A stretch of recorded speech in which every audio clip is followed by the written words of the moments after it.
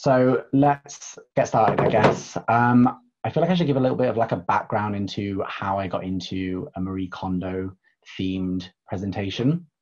Basically, I don't know if you all remember, Marie Kondo obviously has an amazing show, Tidying Up with Marie Kondo on Netflix. If you haven't seen it, get into it. It's great. And basically it came out not this year, but last year on New Year's Day. And I was feeling like quite sorry for myself, a little bit hungover, shall we say, on New Year's Day.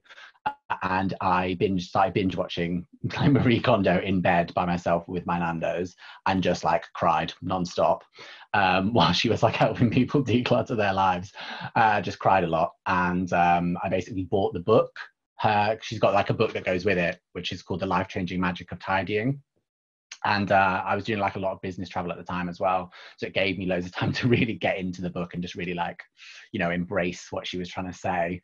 And so I started reading the book. And then as I was going through it, I was thinking about how we could apply some of these lessons that she gives in the book, which is obviously about tidying your own home, how we can start applying them to like how we communicate with other people.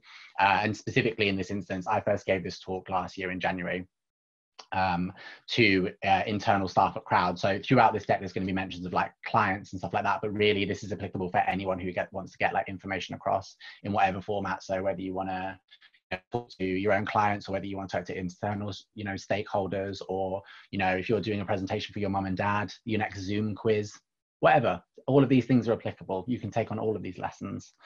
But yeah, so basically what I've done is I've pulled out some of her quotes, and then we're going to talk about how they can like be applied to presentations. So let's get started.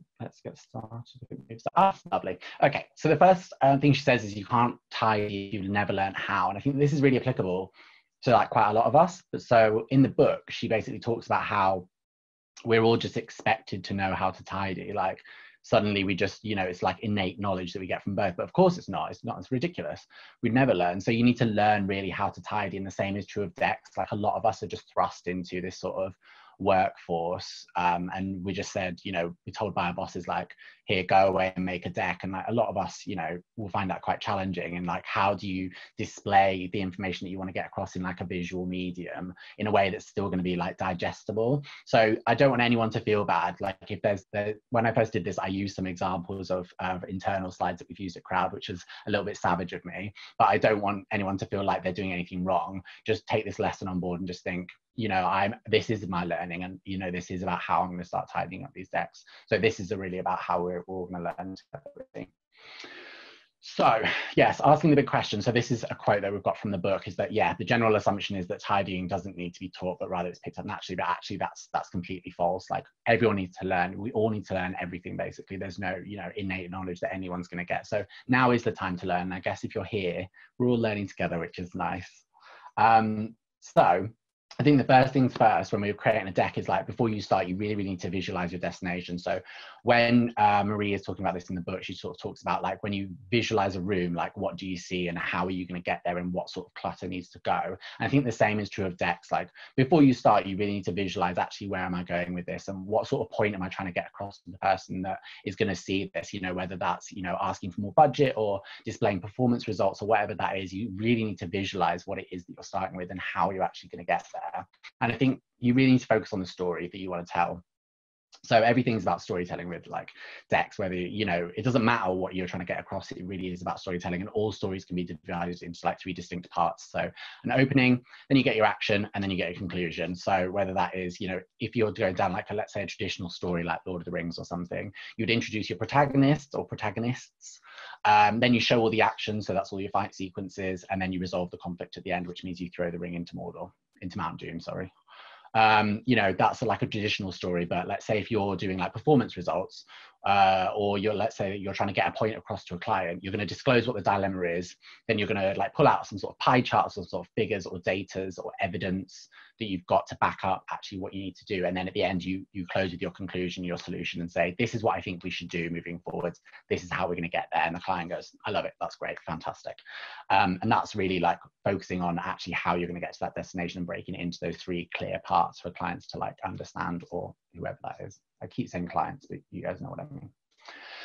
I think one of the key things about when it comes to decks is trying to condense it. And a lot of us quite often will be like, I only have an hour. And I've got 60 slides here, so I really need to condense them down. And that leads to us feeling like we have to put more than one main idea per slide, which is not a good idea. I think sticking to this rule of one main idea per slide keeps information to a digestible level. So you need to really, really make sure that you're only focusing on one thing. The main reason for this is that a lot of us can only really take in one thing at a time. So if you're stacking multiple ideas on one slide, you're going to essentially lose some people. Some people are not going to be able to catch up, or they're not going to be able to digest all of that information at once. Things are going to get dropped, and that's really where you sort of have that breakdown in communication. So make sure that you're sticking to one main idea per slide. When you're making a deck, this is the classic quote that Marie is sort of known for. It's like, does it spark joy? So sparking joy, when she talks about in the book, is about holding up a piece of your clothing or your possessions or belongings and asking yourself this, deep and meaningful question of, does it spark joy? And she says that ultimately you will know if something sparks joy the minute you pick it up. You might not be, it's easy to start with clothing and then move on to mementos or memories, for example. But ultimately you're going to know when you pick something up whether or not it sparks joy in your life, and you're going to know whether or not you need to get rid of it.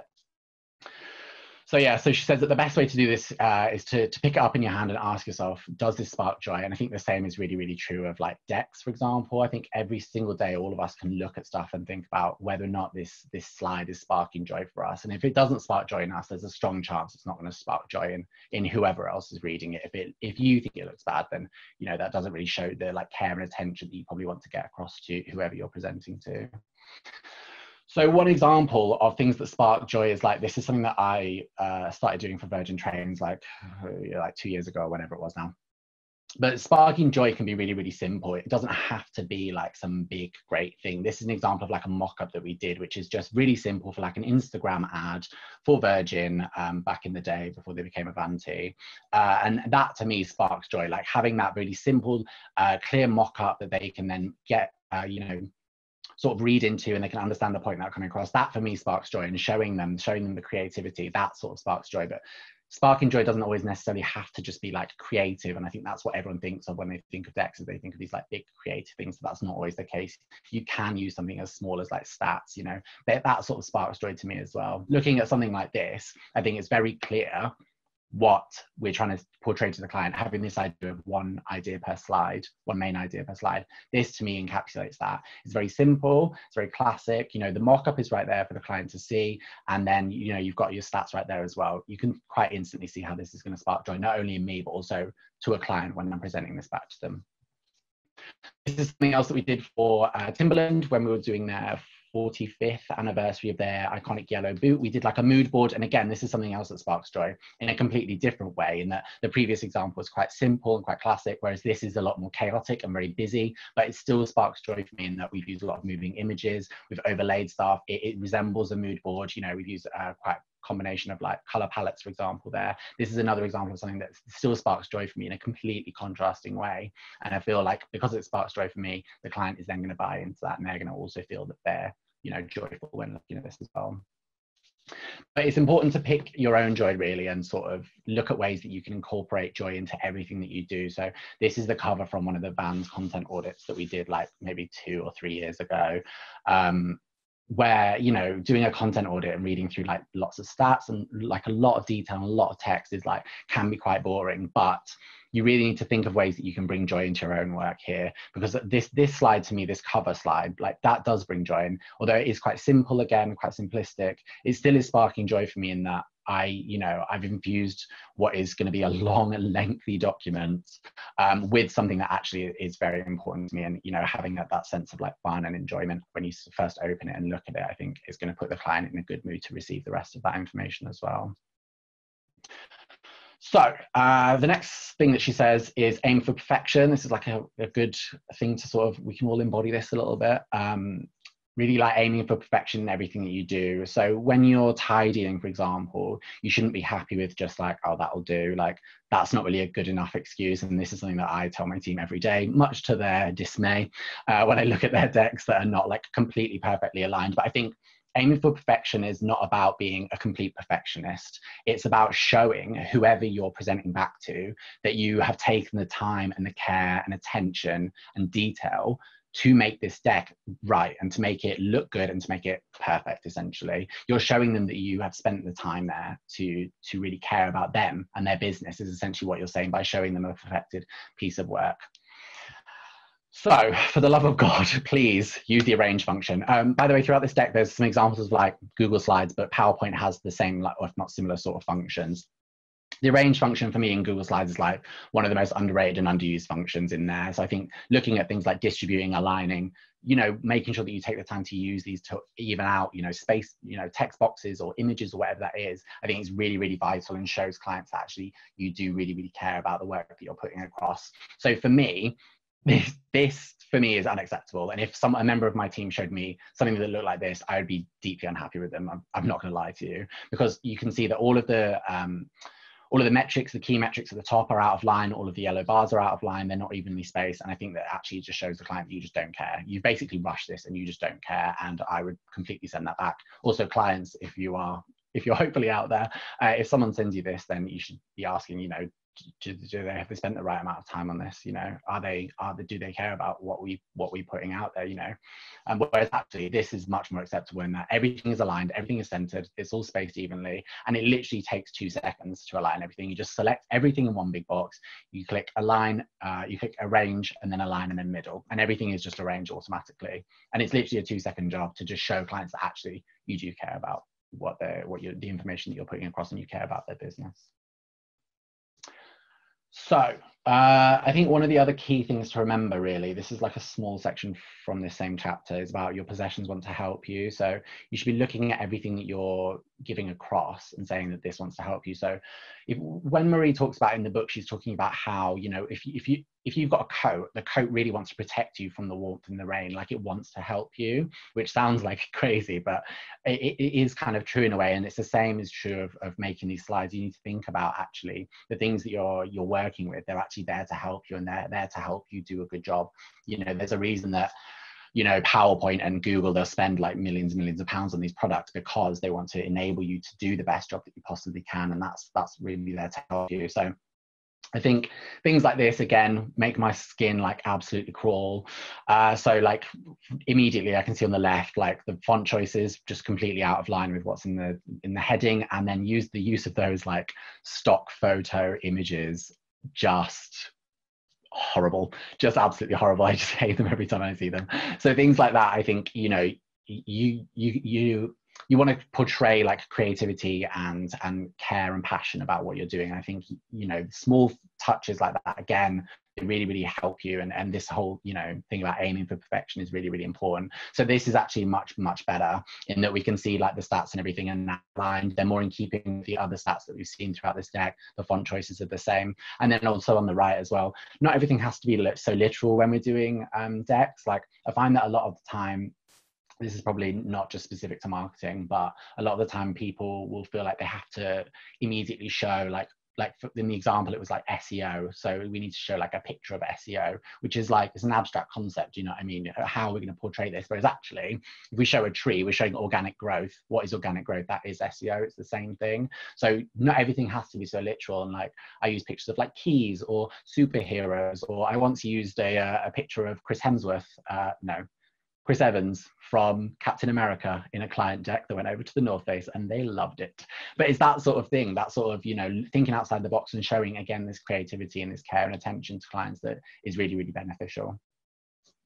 And then the last thing on this is please high quality images. You don't know, it's a lot of us fall into this trap quite easily of when you're looking at something on like a laptop screen, you just pick an image and it looks fine on a laptop screen, but you don't always know where this is going to be presented, especially if you're going to do an actual physical presentation. Like the board, sometimes we like the big screen in the Croud like main boardroom is like enormous. So quite a lot of the time we see images like blown up onto there that are like 6 pixels and they look like they've been taken on a potato, which is not great. And it's not the same image that you know, it's not what you want if you're going out to a client meeting. You don't want to you don't want that to happen. You want to show, again, this care and this perfection and level of detail. So high quality images, all it takes is again 2 seconds in Google when you're looking for an image, just settings, and then I think it's like large image, and then you're away.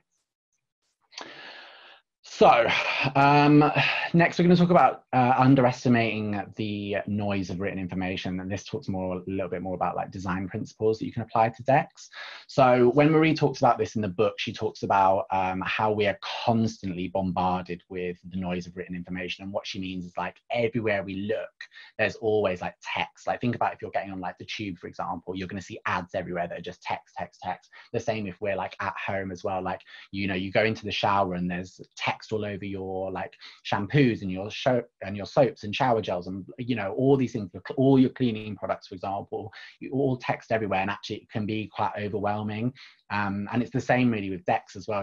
It's easy for us to underestimate the noise of this written information. When we're portraying something back to a client, not everything needs to be written down. It doesn't always need to be like pure text all the time or always. And I think I've got that. So one of the examples and one of the design principles that I really want to talk about here is like cognitive overload. And cognitive overload, like there's a description on the right hand side there, which you can read later if you so wish. But basically the principle is cognitive overload is where you present so much information to someone that their brain just goes like, nah, and just stops working. So I don't know if you've ever been to like a restaurant where the menu is like board sheet, like 7 pages, and you literally just sit there and you're like, what the actual hell is going on? Like, I don't know where to even start with this. The same is true of clients. If you're presenting, you know, a slide that has all of this information, they just completely will zone out, or they won't, you know, nowhere to look, or alternatively, they'll stop listening to you while they try and figure it out. You know, you need to be really be aware of that when you're presenting stuff back to clients. So a good example of this, and it's not really going to work over Zoom, unfortunately, but when I did this in real life, I basically had people shout out the right answers. But basically what I want to show here is like, we've got all these campaign names, right? And we've got like all the different metrics that are associated with it, but which ones of these have performed the best against which metrics? Like it's really difficult for clients and for us as well to instantly understand which of those has done really well. You know, like we've got to scan down each row and then look at the associated label and think, oh, right, so for signups, it's, is it butter or is it peanut butter? I don't really know. And then for like, if we're looking at like the different changes in CPA, you know, blah, and then we've got extra columns in there that are not really needed, like resolution. Do we really need to know that? Probably not. But this is the kind of thing that I see quite a lot in tables, both in, you know, like in either internally or previous agencies, or alternatively coming from other suppliers. I think this is the kind of stuff that we need to filter out and really think about actually how we're presenting this.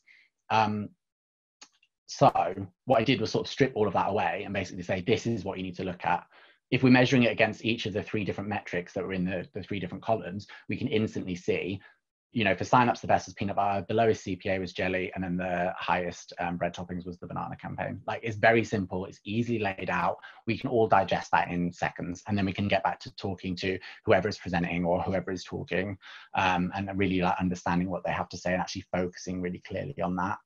And then the same sort of goes for text as well. So this is an example of like a slide that I saw someone present once, and I just thought, this is way too much text, like way too much text. Like, if you've got all of that, clients are going to sit there and try and read the whole thing while you're talking, so they either miss you or they misunderstand things, or it just takes a long time, and it's not really what's needed. If you feel like you need this much text, you should probably be sending it in an email, to be honest.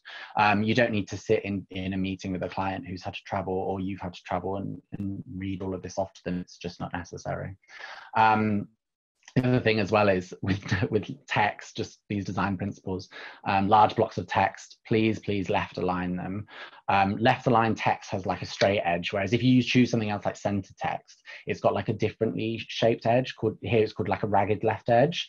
And basically the point of it is in the human brain, it's much easier for us if we know where the start of the sentence is, like visually on a page, we know where to instantly draw our eyes back to, and it makes reading a lot quicker and a lot easier. Whereas if you have like a ragged like cut edge, then you have to constantly, every time you read down on a new line, you have to work out where you're starting from again, and then you have to then be like, oh, and then you connect the two and then you start reading again, which seems like when you're actually doing it, it's not much of a difference, but actually in terms of comprehending the information, it really is. And also when you're in a client, you know, meeting or whatever that is, if you've only got 60 minutes, you want to make every second count. So you want to make things as easy and as digestible as possible. So really, really make sure that you are left lining large blocks of text. Large blocks of text is like basically anything over 3 lines. And then the same also applies to web design, please, everyone. What you should do is basically reduce until something clicks. So and when Marie talks about this in the book, she talks about throwing things away until finally you're like, aha, and you have this like eureka moment of like, oh, of course, this is what my life could be like this whole time. And then the same is true of like decks as well, like just reduce until something clicks. And just take away some of those slides, those unnecessary slides that ultimately you could probably talk around. Like, I'm sure, like, I consider myself an expert in my field, and I consider everyone that I work with to be experts in their field as well. And when I was giving this talk to them, I said, you know, we should all be able to talk around the slides that we're presenting, and I'm sure we all can. Like, we don't need these reams of text there, for example, to talk about something, when we could just have that open, honest dialogue with the client or with whoever to talk about actually, you know, what we're presenting. So the main point of this is to sort of reduce down the number of slides that we're presenting. So when you consider that it takes about 1.5 to 3 minutes per slide, that's sort of how you want to pace the number of slides that you've got until to maximize the amount of time that you've got. So say if you've got like a 2-hour meeting, you'd sort of pad it out so that you know that you're going to hit roughly that 2 hours and not really go over. Nothing worse, I find, than like going over on a client meeting. But you want to stick to this sort of time frame, and really reducing down these slides, especially these excess slides, is the way to do that, and to make sure that you're actually going to go and hit the right amount of time that you're taking for like client meetings. Just an example of this is, so this is again a slide that I presented, I think, to Timberland, where we were talking about, you know, the 45th Yellow Boot anniversary, which was like maybe 2 years ago. And we were showing them some like mock-ups of like press coverage that we were hoping to get from the Huddersfield Daily Examiner, which is really the highlight, I find, of regional news. But we were showing them this example, and we were talking to them about the approach, right? And we're talking to them, and that's all fine. But a lot of people will say, well, that's fine in the voiceover of the meeting, but what about if they share this deck afterwards? And I hear that. So we were comfortable, like I was comfortable to talk over this in the meeting, but then in the actual deck, I included this slide where it talks about all of our different approaches to the various different publications, so eco-friendly, regional, fashion, national, all these sorts of things, and talking about actually how we could, you know, approach them and some examples that we would do, but including this, but just skipping it.